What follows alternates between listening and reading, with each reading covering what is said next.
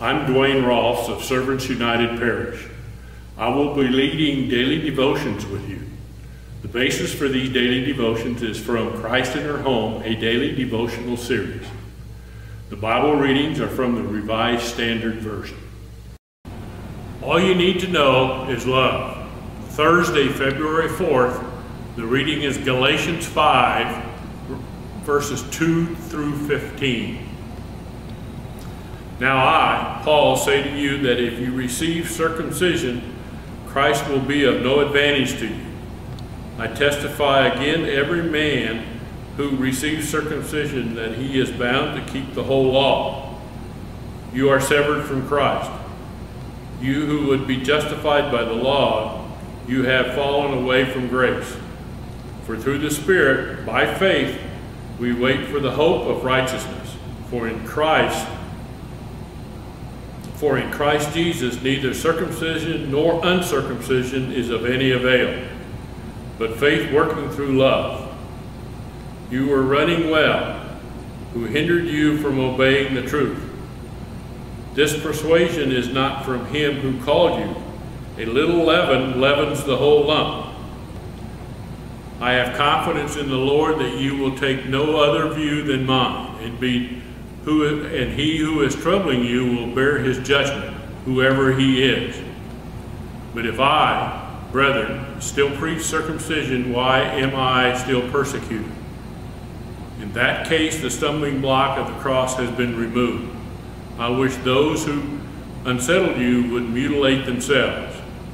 For you were called to freedom, brethren. Not only do not use your freedom as an opportunity for the flesh, but through love be the servants of one another. For the whole law is fulfilled in one word: you shall love your neighbor as yourself. But if you bite and devour one another, take heed that you are not consumed by one another. Word of the Lord. The whole law is summed up in a single commandment: you shall love your neighbor as yourself. How do I read my Bible? A high school student asked me. I wrestled a long time with how to answer. People have been asking this question since the Bible was written. The leaders in the early church often advised people to start with the clear and obvious parts of Scripture and interpret the more difficult parts in light of those. So the Apostle Paul is following a tradition that extends at least back to Jesus' own teaching, when he explains that the command to love one's neighbor as oneself summarizes the whole law. At the core of the Bible is God's love for all, and we are called to love one another. If your interpretation of a scripture passage does not increase within you love for others, love for God, and love for yourself, you probably have not grasped its meaning. The heart of the law is love. The law simply expands on the command to love, or in Paul's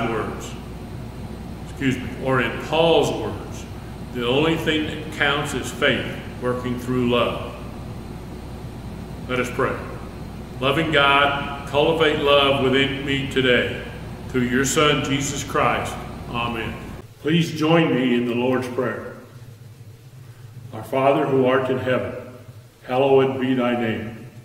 Thy kingdom come, thy will be done, on earth as it is in heaven.